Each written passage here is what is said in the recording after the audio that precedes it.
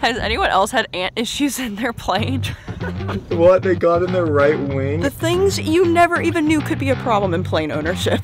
You're so We're Aaron and Paul, a couple of pilots driven by the unique adventures that an airplane can take you on, and we recently finished building our beautiful Bearhawk 5, affectionately named Tina. Clear prop.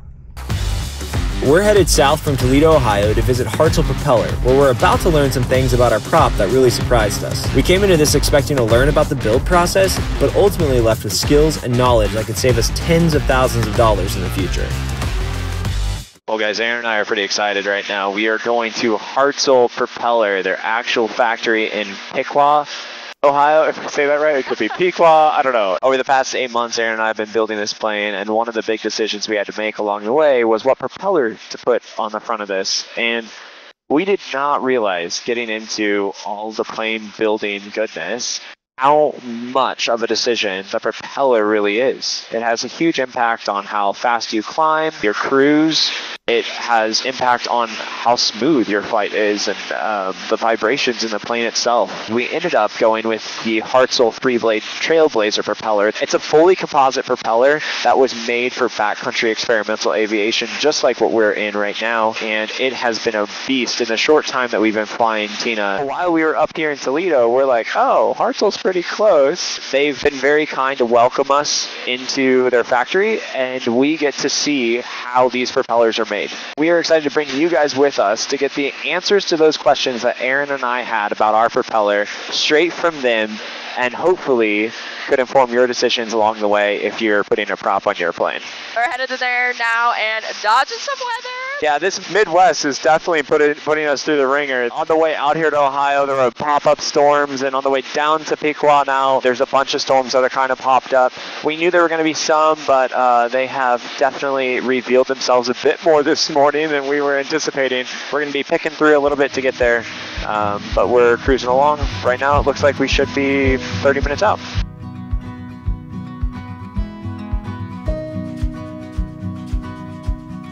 I like flying lower. It's way prettier. It is prettier. Piqua traffic, November 513 Echo Papa, final 26, Piqua.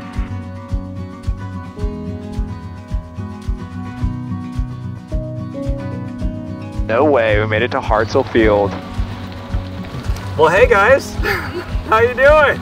Dude, so good. Midwest weather's fun. Oh, this is, we haven't had rain in like a long time. Oh, so this is good then. So right after we landed, Beth and Alex took us around to all of Hartzell's different facilities here in Piqua. They have one building just for the carbon fiber propellers, like right where they build all the carbon fiber. Then they have another test facility, which actually has this little Skunk Works logo on the outside. But that's where they test everything. They'll do like bird strike testing. They have their wind tunnel test over there. So full facility just for testing these propellers to get them to certified standards. And then they have this main facility that we're at right now where the manufacturing of all the metal parts happens, final assembly happens, where shipping out to all of us happens. And then they also are building or refurbishing a brand new building just on the backside of Hartzell, and it is massive. That's where all of the carbon fiber work is going to be moving into. That's where their service center is going to be. Whirlwind Propeller is going to be in there. So that is just going to be a huge hub that hasn't opened quite yet. It's just underway and they're building it out slowly but surely, but in the next year that'll be fully open. Now we're at their main headquarters. This is where their offices are and everything like that, but they're going to take us in and take us on a full tour in here. So let's go. Good, sir. This is a wall. On the way in, they have a tie back to the history of Hartzell in this beautiful hallway. This is actually the first version of composites that Hartzell tampered with in the 40s. They called it Hartzite, and it was to mimic wood because everything else was wood back in the day. Definitely the leader in composite technology, but very different than composites as we know them today. Really? So what is that material like most similar to today? Is it like a plastic of some sort? Yeah, pretty much. So when we talk about composites, all that really means is something that's made of multiple materials. and Hartzell's been exploring different types of composite blades since the 40s. Now, in 2025, they are one of the industry leaders in carbon fiber blades, and one big decision we had to make at the beginning of our build was the material of the prop we wanted. Coming into this build, honestly, we didn't know why we would want one material over another, or ultimately what would make someone pick something like aluminum over carbon. What makes someone want to buy an aluminum one versus carbon fiber? Main reason? Yeah. Cost. That's it. Yeah. I mean, we have some specific applications where they want the weight on the nose. They don't want to lose and have the lighter, but a lot, I would say 95% is the cost. We also have customers who I think are still maybe a little bit scared because, yeah, they still fear that it's not robust and they don't trust it's that it. Preconceived notion. Absolutely. To me, if I could afford it, I'd go this way. Oh, I would absolutely. I've seen all of them, what it's been through, and it sure holds up way better than the aluminum. And the edges are definitely stronger than the aluminum is. These get beat up. Some of the ag guys, they'll have repairs, just big loops in it. You know, if they're picking up rocks, hitting the reverse, trying to load up, go again. I was out in Boise, we had guys hitting wires, hitting trees. They just file it off. Wow. Carry on. After learning about all the different materials that make these props, Rolf, Alex, and Beth took us through these double doors to show us inside the factory and give us a true inside look at how everything is really made. Now, we weren't allowed to take cameras in there to protect the specifics of the process, but here's my detailed drawing for future propeller makers to replicate.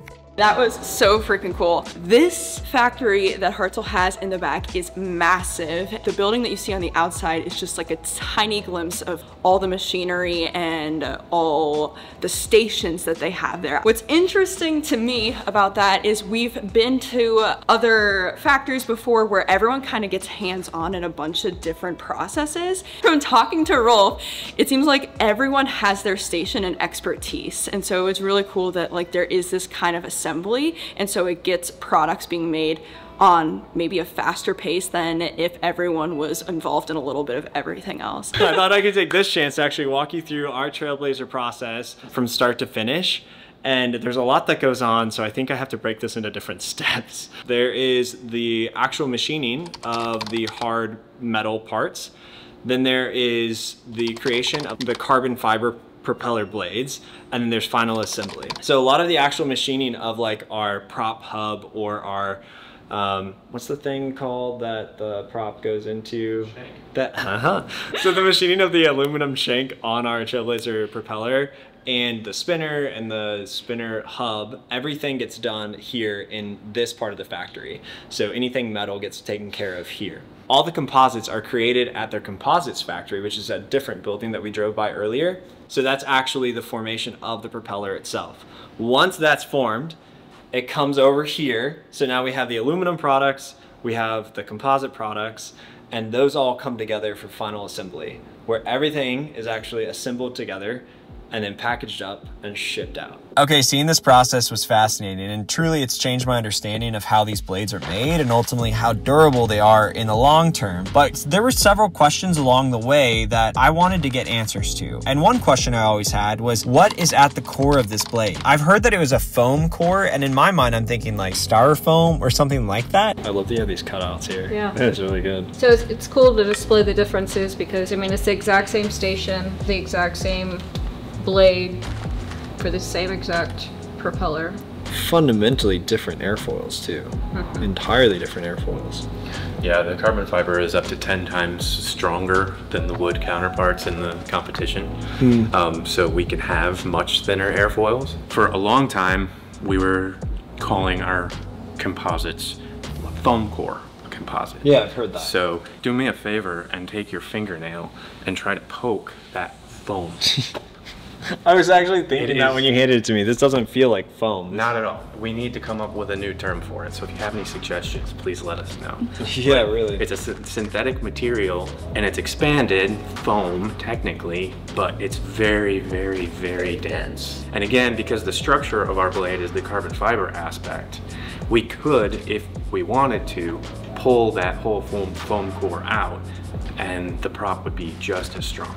Wow. So it offers nothing to the structural integrity, but we leave it in because A, it helps us form the shape, and it wouldn't be an easy process to remove it, but it also helps with some vibration dampening as well. Yeah, I can see that. So after we wrapped up the factory tour, we headed out to the Hartzell hangar where they had set up a display to help us answer a few more key questions we had when deciding on this prop. And one big question was how the carbon is ultimately attached to the shank. You know, there have been a couple crazy stories I've heard about natural core composite blades actually departing the aircraft by separating from the shank at the lag screws mid-flight. There's actually an AD about this. And it made me curious about how this Hartzell was ultimately attached to the hub. Like, how do you attach carbon fiber effectively to aluminum? It's just the design of the internal part of the shank. As we put the carbon fiber material on, it goes on dry around the core to get its shape, and then as soon as we impregnate it with the epoxy resin down here in the shank, that fills up and it basically expands that area and completes a 360-degree wedge, formally forever locking that shank to that blade. So you won't have things where like the propeller just won't come off the shank. Like it is a part of the shank. It is Correct. integrated in. So there's no point of failure there, that's confidence boost. Because I'm just like, I'm seeing these things like, how does it stay on? Like, that's really interesting. One thing that ultimately stood out throughout this tour was how repairable the carbon fiber is versus the aluminum. The only way to repair an aluminum blade is to take material away. So if you have nicks in the leading edge, essentially the only thing you can do is file it smooth. And eventually you're going to file it or grind it so many times that you're below what we call our minimum dimension. That's the minimum dimension that blade's allowed to have and still be considered airworthy. Once an aluminum blade drops below that, we can't save it. We send it to recycle because we can't add material to an aluminum blade. Carbon fiber blades, we can add material. They truly are a lifetime blade. There's a few things that you can do to them that makes it unsavable. If you happen to breach it down to the core, we generally can't save it. If you have a prop strike bad enough that it... I love how you said generally can't save it. Like, generally can't save it. If you lost just the tip of this blade, we could save the blade. It would be a factory only repair. You'd send it back to us. We'd put it back in the factory mold, put the tip back on, repaint it, put it back in the propeller. that's so impressive. No way. So there's a very limited number of things you can do to one of these propellers that we can't fix. We're just chilling out here in the hangar. We're like learning more and more and things are just coming up, and Opie was just over here pointing at this tip of our blade right here.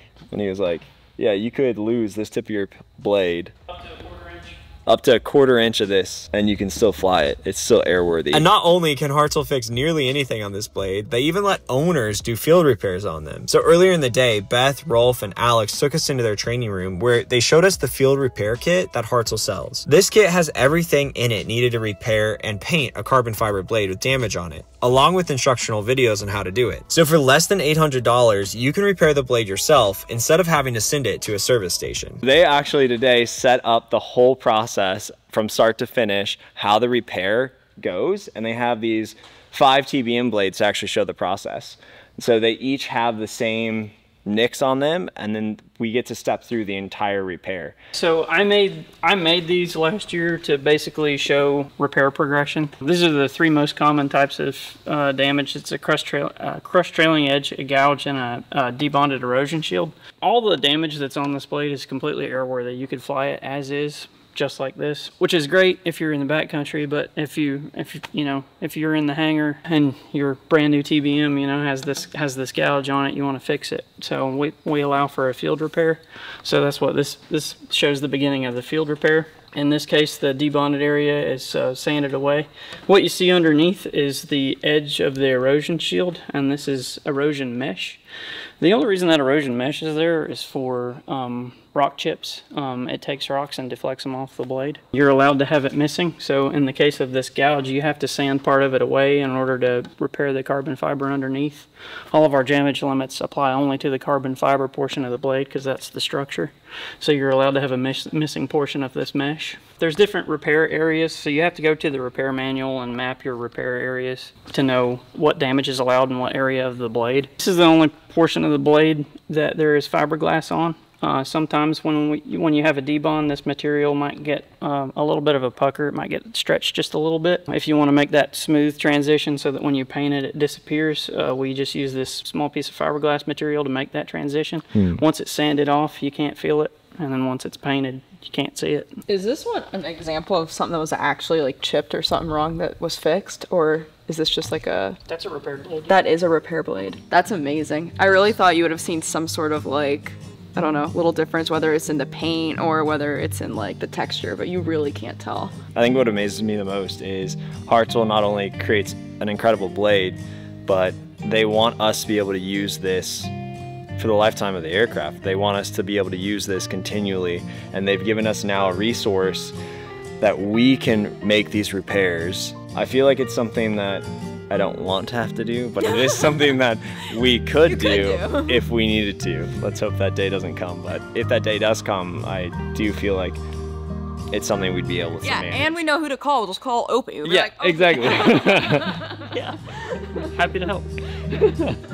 Piqua area traffic, November 513, Echo Papa, departing 26. That was so fun. Entirely another thing to actually see how it's made and just find so much confidence in the prop that we're flying right now. Even if you get like a freaking like scratch or nick on it, it is repairable. It's wild that we can repair it.